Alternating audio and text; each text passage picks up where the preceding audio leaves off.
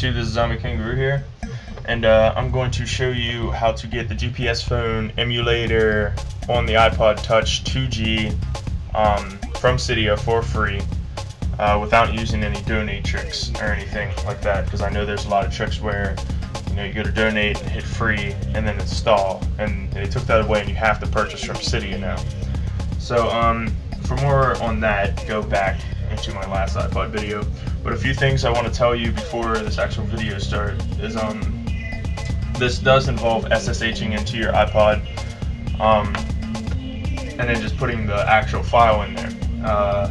And then things you'll need before you download is there's a download to the right. That is a little handy file that I made for this little tutorial. Just extract it. Once you download it, it's in a zip folder, extract it, and then inside of it you will find these files right here.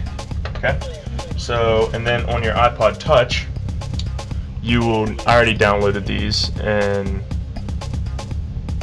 you will need a app called Mobile Terminal, which is available in Cydia. Mobile Terminal, I'll put that in the description to the right as well, and Respring. Now, you will not need those two if you're running on the first generation, but for second generation you will need those two. Okay, so SSH into your iPod.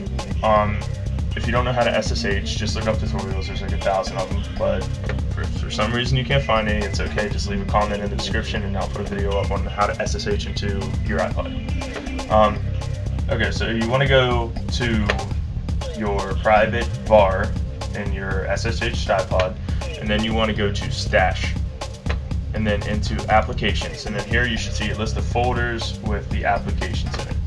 So then you want to go to where you saved my folder to, which I saved mine to my desktop, and go into it and find the gpsphone.app folder. Drag this whole, just click and drag over here into this folder, and make sure, down here in the open space, so it doesn't actually go into one of the folders like down here. And then once it goes in there, this screen will come up and just hit copy. I'm gonna not do this because, as you can see, I already have gpsphone.app in here. Once you do that, double click into the GPS phone in here, and you should see all these files. You then need to drag the GBA BIOS file into here, once again making sure not to put it in any folders, and the screen will come up and hit copy again. I will not do this because it's already in here, right there. Okay, and then go back up to your var root, and then go to mobile media, and then in media you need to, down in open space, right click and hit new directory. And once this new directory come up, you're going to type in capital ROM lowercase s. Once again, I will not do this because I already have it here. And then once you double click into that ROMs folder, you need to go to new directory and then capital GBA. And then in that folder, this is where you put all your games, all your ROMs and your GBA ROMs. And then you need to be doing some commands. The commands are actually in the file I put in there. I put all the commands in here. So what you need to do is, at least in WinSAP, you need to hit commands, open terminal. And then this may come up depending on how your SSH is, and then hit OK, and go hit your password, which should be Alpine, unless you changed it. Alpine, ALPINE. But the first command you want to do is just copy the first line and paste it into here and hit execute, and then there's your first command. Then highlight the second line, copy, paste it into here, and hit execute. Finally, the third line, copy, paste, execute. Okay, so now there's 3 files executed. You can hit close. Okay, now we need to do something on the iPod.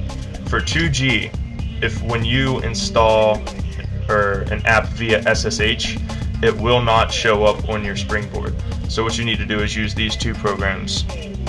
Click on Terminal, And then once again, if you bring up your commands window, you will see mobile terminal commands, 2G users, and SU is the first line, Alpine is the second line, and respring is the third line. So SU return, and then it'll ask for the password. I don't know if you can see that or not, but it's asking for the password. And then Alpine, ALPINE, and then hit return, and then the last line will come up where you type in respring.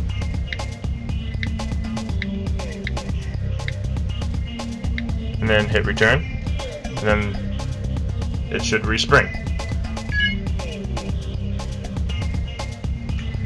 And